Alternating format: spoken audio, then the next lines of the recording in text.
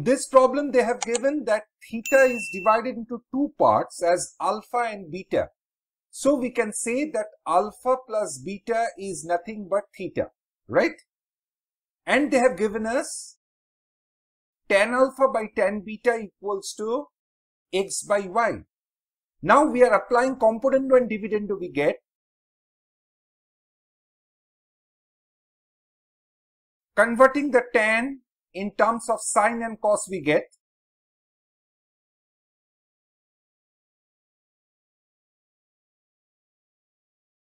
so in the numerator we are getting and in the denominator we are getting, which is equals to, so from here we can write equals to sine theta, because alpha plus beta can be replaced by theta. So we are getting sine alpha minus beta equals to x minus y by x plus y sine theta. Proved. Is it clear to all of you? Okay, let us move for the next problem.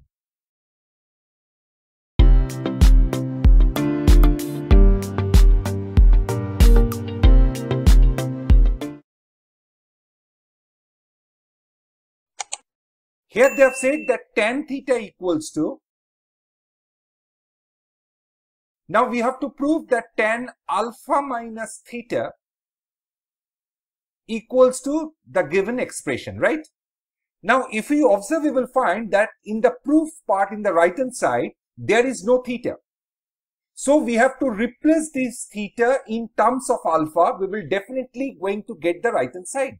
So what I'm doing here is, I'm just expanding tan alpha minus theta with the help of the formula tan A minus B we get. Now replacing the value of tan theta by this expression. So we are getting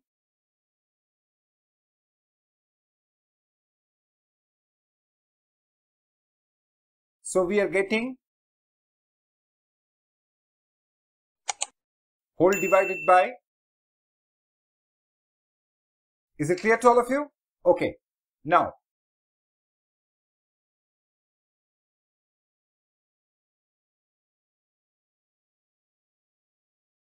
so in the numerator we are getting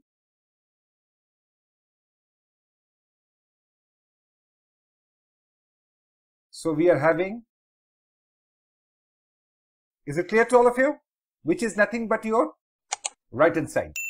Is it clear? Okay, let us move for the next problem.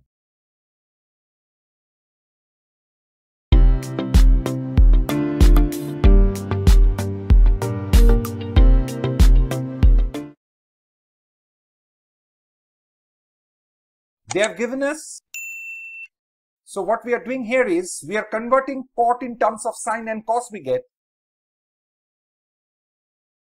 Now applying component and dividend, we are getting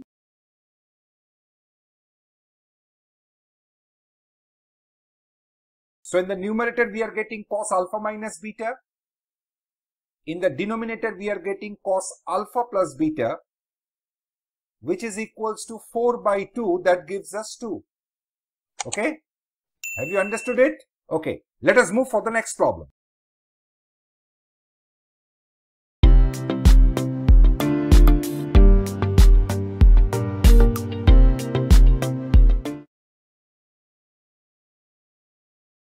In this problem, from the first condition we are getting, so actually our motto is to find out x from this equation.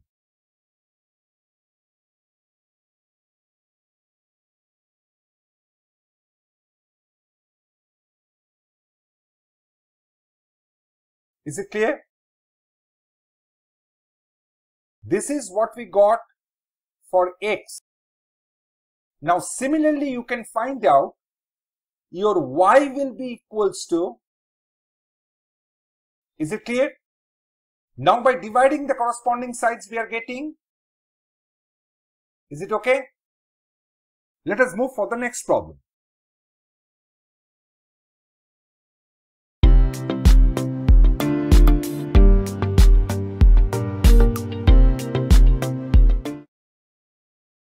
Now in this problem, we are starting the sum from tan phi minus theta equals to, now we are replacing the value of tan phi and tan theta from the given conditions.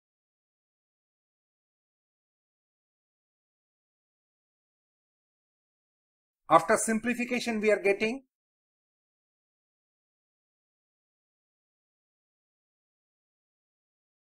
after opening the brackets we are getting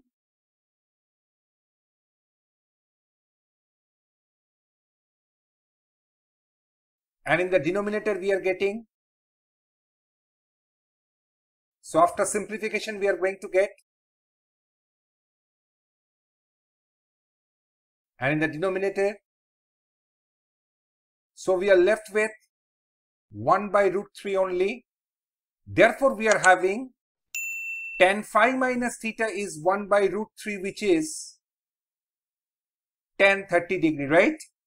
Therefore we are having phi minus theta is 30 degree. Is it clear? Proved. Here the mod sign indicates the absolute value of the difference between these two angles phi and theta. Is it clear? Let us move for the next problem.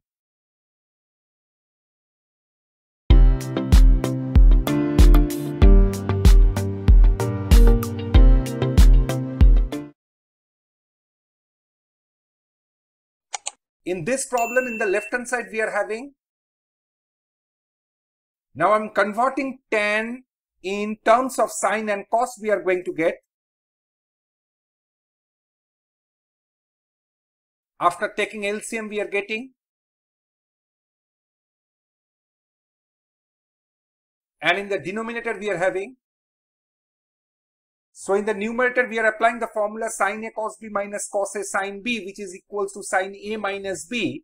So we are getting in the numerator as, and in the denominator, cos A plus B into cos A minus B can be written as cos square A minus sin square B, or else you can write it as cos square B minus sin square A.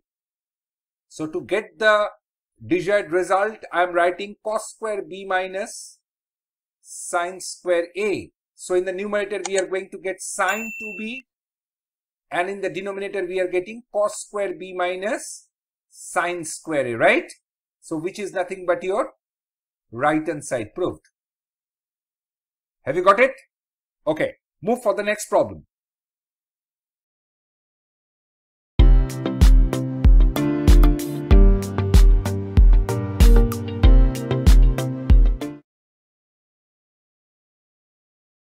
In this problem, tan beta is given to us, and we have to prove that tan alpha minus beta is 1 minus n tan alpha, right? Now, if you observe, you will find that in your right hand side of the proof part, there is no beta. So, you have to remove that beta. Is it clear?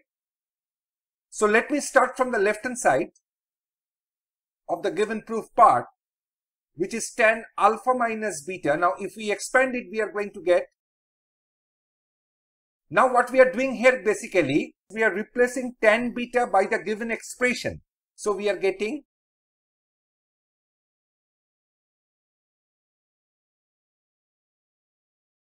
so now after taking LCM we are going to get whole divided by, so we are getting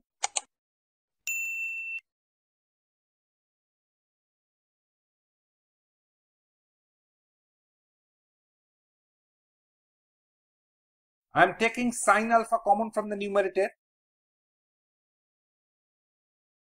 whole divided by, in the denominator we are having only cos alpha. So we are left with 1 minus n, because sin square alpha plus cos square alpha will give you 1 into tan alpha, right? That is exactly what is your right hand side. Have you understood it? Okay, move for the next problem.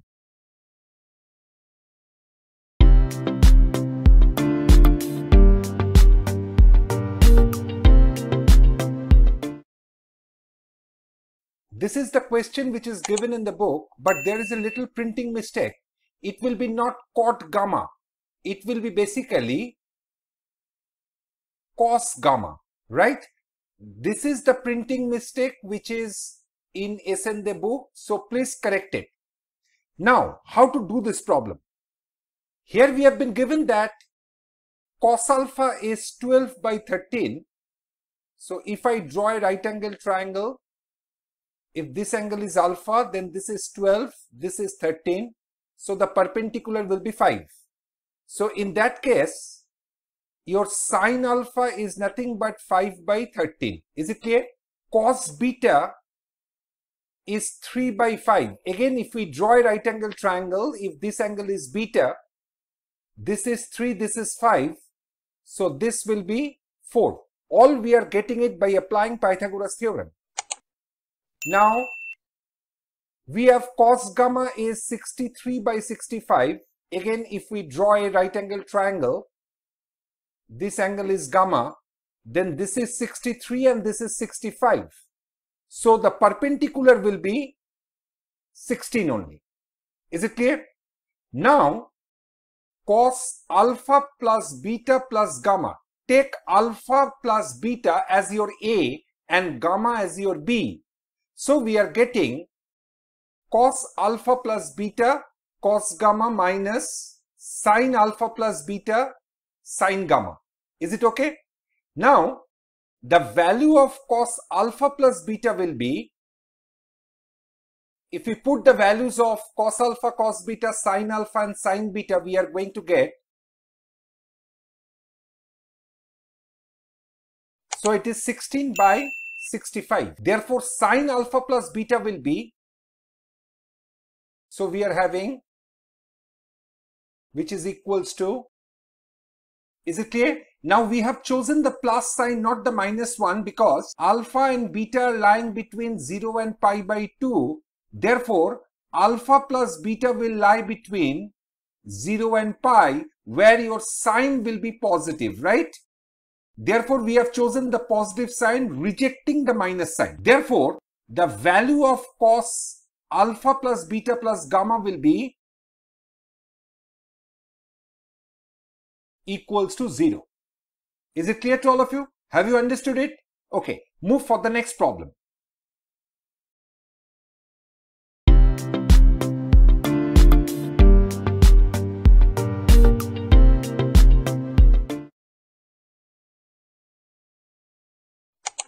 Here we have been given that alpha is not equals to beta, and we have been given that A tan alpha. So I am taking everything containing A in the left hand side and everything containing B in the right hand side we get.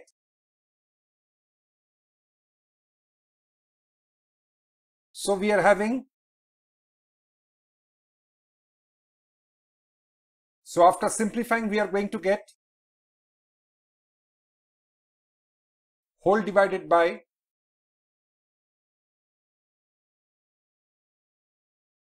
applying the formula of sin A minus B in the numerator and denominator, we are getting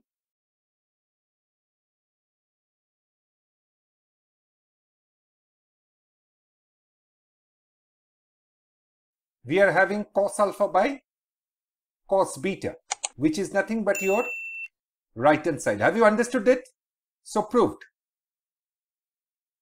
Okay, move for the next problem.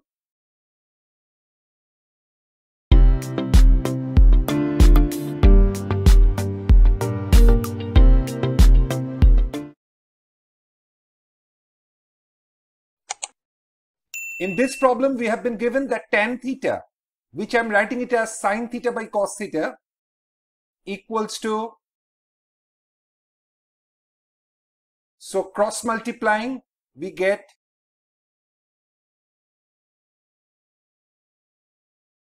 now I am taking everything in the left hand side, we are going to get